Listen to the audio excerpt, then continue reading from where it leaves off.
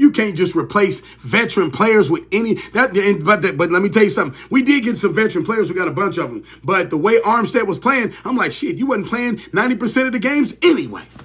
And what killed me with Chase Young was Chase Young, man, he needed a fire lit up under his ass. In the Super Bowl, he was balling.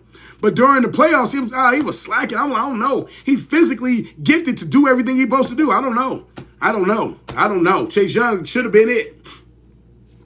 But they're not giving Bosa no help. Who said Debo washed? Debo ain't no washed. Debo's... You got to remember, and they gonna get rid of Debo probably next year. For what Debo can do, who else doing that? Who else doing that? For what Debo can do, who else doing that? Who else can do what Debo doing? If I line up 5 receivers on the field, Debo, Purcell, Jennings, Ayuk, and Kittle, if I line them up, you telling me you're going to put your weakest person on Debo?